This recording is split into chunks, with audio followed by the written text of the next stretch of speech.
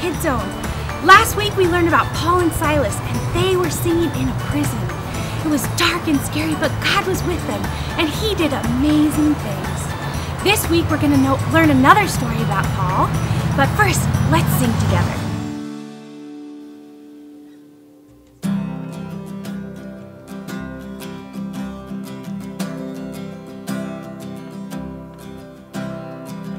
Who am I that the highest King would welcome me? I was lost, but He brought me in. Oh, His love for me. Oh, His love for me. Who the Son sets free, oh, is free indeed. I'm a child of God. Yes, I am. Free at last, He has ransomed me. His grace runs deep. While I was a slave to sin, Jesus died for me. Yes, He died for me. Who the Son sets free, oh, is free indeed. I'm a child of God. Yes, I am. In my Father's house, there's a place for me. I'm a child of God. Yes, I am. I am chosen, not forsaken. I am who you say I am. You are for me, not against me. I am who you say I am. I am chosen, not forsaken. I am who you say I am. You are for me, not against me. I am who you say I am. Oh, I am who you say I am. Who the Son sets free, oh, it's free indeed. I'm a child of God. Yes, I am. In my Father's house, there's a place for me. I'm a child of God. Yes, I am. In my Father's house, there's a place for me. I'm a child of God. Yes, I am. Well, now we're going to hop into our story, and if we haven't gotten the chance to meet before, my name is Joe, and this is my niece. What's your name? Sylvain, and I'm 7 years old. And Sylvain, answer me this question. What is one game that you like playing while you're at home during this time? I like playing life. You like playing the game of life. I love it. Well, what I've liked doing so far is I've liked doing puzzles with Auntie Rachel. It's pretty fun. But we're going to talk about a story today. But before we hop in, let me ask you: have you ever been really nervous when you met someone new, or maybe even a little scared? Yeah, because you don't really know who they are yet. Yeah, and maybe deep down inside you don't know if they're going to like you, right? Mm-hmm. Well, have you ever met someone that may be a little bit different than you? Maybe they eat different food. Maybe they go to bed at a different time. Maybe they watch different shows. Maybe even they kind of have a different personality. Have you ever met that kind of person? Yeah. How does that make you feel when you met someone who is a little different? It makes me feel happy because God makes everybody different, and that's what makes them awesome. Amen. And see, that's what we're going to talk about today, is that God made everyone different, and that means that we're all made awesome. But sometimes throughout history, and even in the Bible, people had met other people who were a little bit different, and they didn't think it was awesome. As a matter of fact, they thought, God didn't love the people who were different. And so we're going to talk about that story today. And we're hopefully, for everyone at home, you would come to the place that even when I meet someone who's different, oh, God made them and they're awesome, even though they're different. And actually, God loves them and wants to know them too. And one more thing is that when we are kind and generous and loving to people, even when they're different, we actually show them God's love. Did you know that? So we're going to talk about that today. But before I do, Sove, have you ever read the book, the Dr. Seuss book about the Starbelly Sneetches? No. No, it's a really, really old book. It was made long before any of us were born. A long, long time ago. But I wanted to talk about it a little bit today because I think it will help us understand more about the story we're going to talk about. And so the Starbelly Sneetches were creatures, and there were two kinds of Starbelly Sneetches, okay? There were the Starbelly Sneetches that were the cool Starbelly Sneetches in this society. And Dr. Seuss's art looked a lot better than mine. But they had stars on their bellies. They had cool stars. And because of that, they looked happy. They got to live happy. Everyone liked them. It was pretty cool. And so would you be someone who would want a star on your belly? Yeah. Yeah, me too. I'd want a star on my belly. But there were the other kinds of people in the society were Sneetches, but they did not have stars on their bellies. And you know what was sad? Is that people made them feel sad because they had no stars on their bellies. And so they were left out. Have you ever been left out, like on the playground or for a game? Yeah. How did that make you feel? Well, it makes me feel like that some people don't like me, or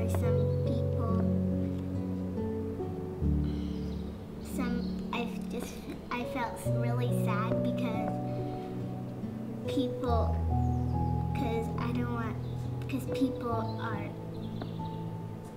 leaving other people out. Totally. That's not right. So the big deal is that the Starbelly Sneetches were sad. They were sad. They were sad because they were getting left out of all the games and activities. And throughout the rest of the book, Dr. Seuss is trying to demonstrate that a person is a person, no matter what differences they have, they're worthy of love. And that's the story we're going to look at in the Bible today. It's very similar to this story. And actually, I think Dr. Seuss was influenced by this story that we're going to look at. So they like the Starbelly Sneetches, and for all of us at home, I think the Bible has a very, very similar story. As a matter of fact, I think Dr. Seuss was influenced by this story. But in the story, we have Paul, which we've been talking about over the last few weeks. And let me tell you a little bit about Paul, Sove, just to recap. Paul was a guy who was known as a Jewish Pharisee. He really followed God with all of his heart. And the thing is he didn't actually like people who followed Jesus. He bullied them, he harassed them. And many of us have heard this story, but he actually was so mean to them that they ended up scattering throughout the whole world because they weren't allowed to live in their homes because of Paul. And then one day, Paul was chasing after them, and Jesus showed up. And Jesus called out to him, and Jesus called to him and said, hey, I love you, and I love all the people in the world, and I want you to follow me, not be mean to them, right? And so then Paul, after hearing that message, decides, I'm going to go throughout the whole world and tell people about the love of Jesus. And he ends up, as he's going throughout the whole world, encountering people who are very different than him. And what do you think Paul did once he encountered those people? He kind of made fun of them. He didn't think of that. He thought that Jesus didn't love him. That's the crazy thing, is you would think that would happen, because the way he started out his life, he was really mean to people who were different than him. But the thing is Paul didn't do that, Sove. Do you know what he did instead? He went and he was like, Jesus loved me so much, I'm gonna go tell other people that Jesus loves them, even the people who were different. And so Paul went out throughout the whole world telling people, Jesus loves you. And no matter what they looked like, or what language they spoke, or what food they ate, or whatever, Paul was telling them Jesus loves you and wants a relationship with you. And even more than that, which is really cool, he said, I love you. It's this really cool thing that the guy who was up here being mean to people and bullying people, Jesus had changed, and he got Jesus' heart to love everyone regardless of what they're like.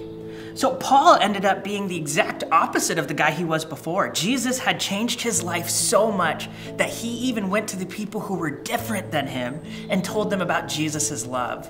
But when word, Sauvé, started getting out that people who were different were starting to believe in Jesus and their lives were being changed, the people back at home where Paul was, in a place called Jerusalem, they were getting very angry.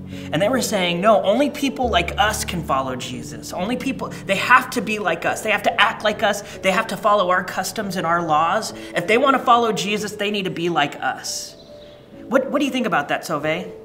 Is that good or bad? That's bad. Why? Because God doesn't want everybody to be the same. Exactly. Like you said earlier, we're different and God made us that way, so that's awesome, right? Exactly. So Paul ends up hearing this and ends up going back to his home with his buddy Barnabas. And they end up standing up to all of the church leaders in Jerusalem. And they end up saying, hey guys, we're seeing Jesus change people's lives and they don't need to be like us. Jesus wants a relationship with them too. And so we need to get out of the way and instead love them and accept them. Because when we love them, we're showing them that Jesus loves them and died for them. And so when Paul and Barnabas go and give this message, you know what's crazy? They do it in front of hundreds and hundreds of people.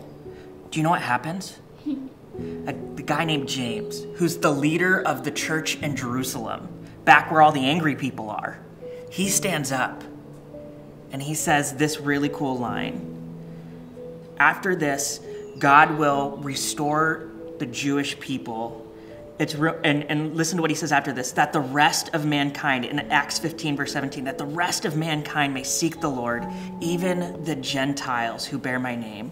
The Lord is going to do these things. And what James is essentially saying here, Jewish people were the people that thought, oh, we're God's chosen people. The Gentiles were anyone who was not Jewish, so all these people. James here is saying God's called us so that way we could be a light to all those people who are not like us, so that way they can follow Jesus. And so when James stands up, what ends up happening is it causes this movement where the word about Jesus and his love spreads throughout the whole world. Isn't that crazy? And you and I get to hear about Jesus today because Paul stood up and said even people who are different can hear about the love of Jesus. And everyone at home, we get to hear about Jesus because Paul stood up and said even people who are different can know and love Jesus. Jesus died for all of us, regardless of where we come from. So in light of that, Sauvé, how do you feel about people who are different? What does Paul's story teach us? I think people who are different, I don't think anybody should be mean to people who are different. Definitely not. And what do you think we should be like to people who are different? We should be kind, and we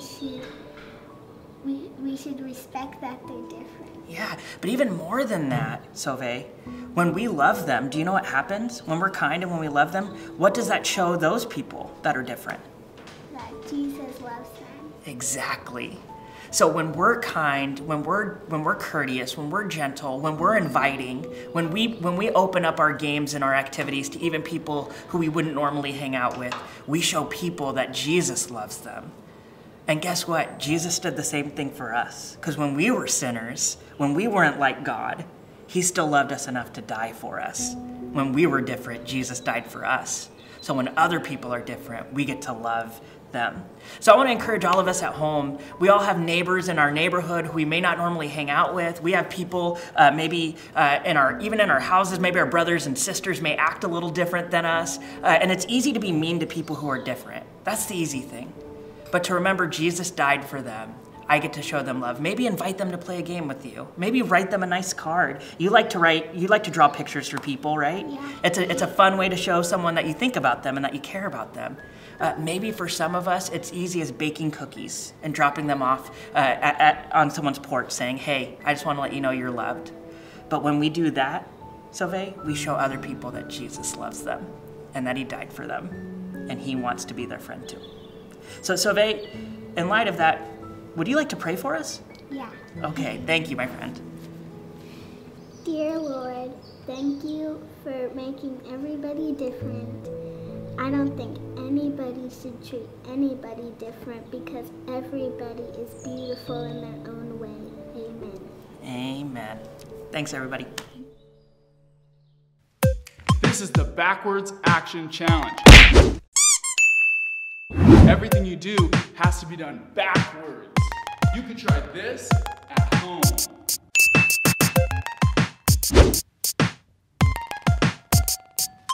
Hit that reverse button.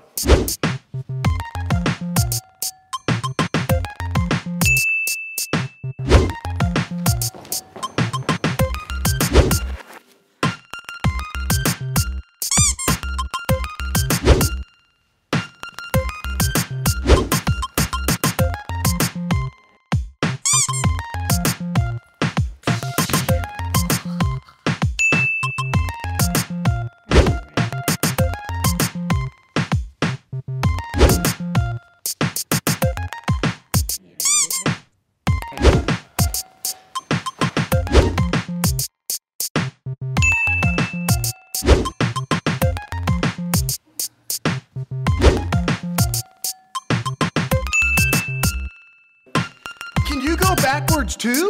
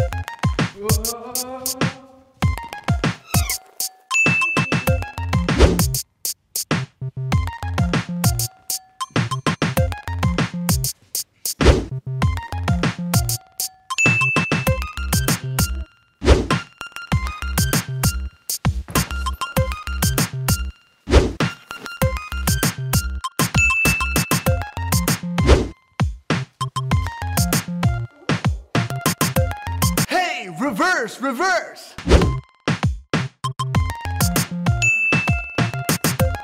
Everybody clap your hands.